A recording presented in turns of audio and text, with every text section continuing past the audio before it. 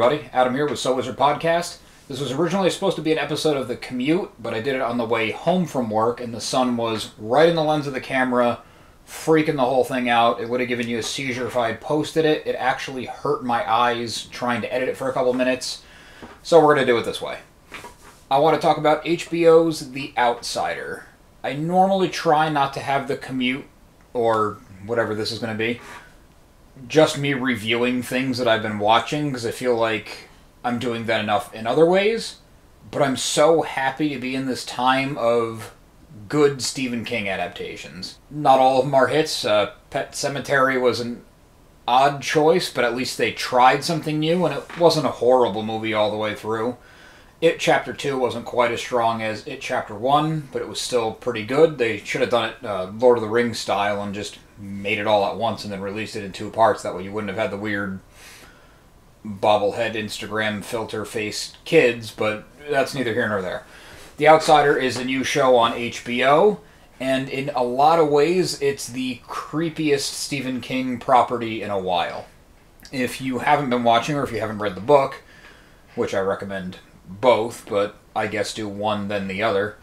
The Outsider starts off by following Terry Maitland, who's played by Jason Bateman, a well-liked small-town teacher. He also coaches the Little League team, is a member of the community. He's pretty much an all-around good guy, and he is accused with a ton of evidence of a horrifically brutal murder of a child.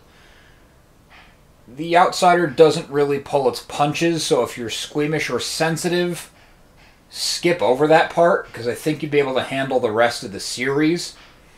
They don't go into great detail murdering the kid, but they show enough that I feel like that warning is not out of place. Detective Anderson, I'm blanking on his first name right now, played by the always great Ben Mendelsohn, and I gotta say it's really nice to see Ben Mendelsohn playing a role that isn't villain.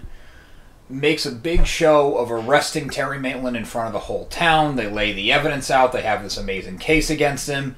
It's looking pretty cut and dry. Where's the story? The defense comes, the Maitland lawyer and Terry's wife, comes up with just as much, just as strong, just as convincing evidence as to how Terry could not have done it, including a video that clearly shows him 70 miles away at the exact time of the murder with other people talking at a conference for teachers.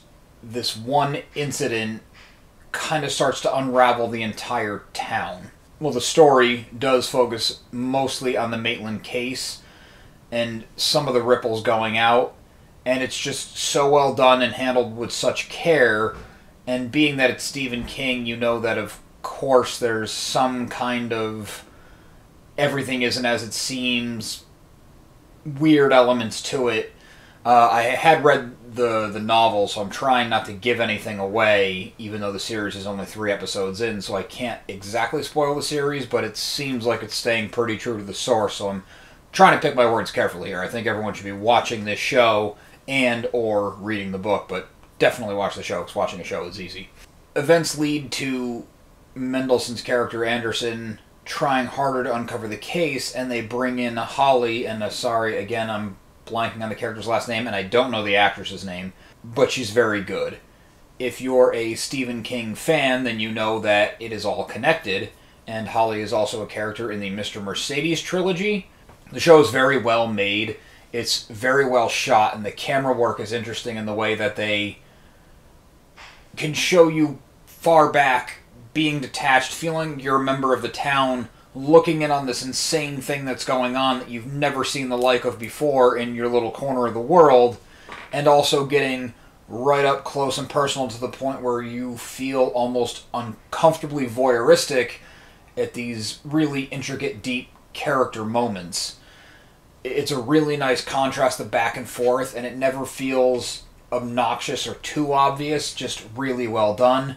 My one complaint with the series is that it is too dark, and I don't mean that thematically or in tone. Sorry if you can hear that noise, the cat is trying to break into the closet. It is literally too dark. We're in this age of great quality TVs and high definition everything, and 4K video is all very affordable for people, and basically everyone has a flat screen, plasma LED, OLED, whatever you have. TVs are kind of better than they ever have been. Let's see some picture. Let's see something. I fully get it with a horror type series, a thriller. Some things take place at night. You're not going to have the clearest picture. Some of the unknowing is the point. But there's other times where it's the middle of the day and they're sitting on their front porch and you can barely see what's going on. Of course, I'm exaggerating a little bit, but it does get frustrating. That one small thing aside, we're 3 episodes into The Outsider. It's on every Sunday night. It's only been on for 2 weeks. They launched 2 episodes and then 1 episode just to kind of get the ball rolling. That being said, thanks for watching. I guess not thanks for taking this ride with me because that got all screwed up. Check out The Outsider. Also, make sure you listen to Sub Wizard Podcast every week wherever you get your podcasts. Be sure to go to subwizardpodcast.com for reviews, recommendations, merchandise, and more. Sub Wizard Podcast can be found at Patreon, patreon.com/SubWizardPodcast, where for a very little bit you can monetarily support the show. It helps the main crew get around to the cons and everything. More content coming there. Joey's working on his own series that should be absolutely hilarious. He just suffered through the Playmobil movie for everybody, so help him out. Also subscribe to the channel. I've been working on a lot of things. The Walking Dead VR game finally came out. People loved that Comic-Con footage. I'm going to be diving in from the beginning, going all the way through. I'm going to be finishing the Vader Immortal playthrough series, so that's going to be a lot of fun. We love hearing feedback. Leave something in the comments or drop us a line on social media. All the events can be found after the show. Thanks again.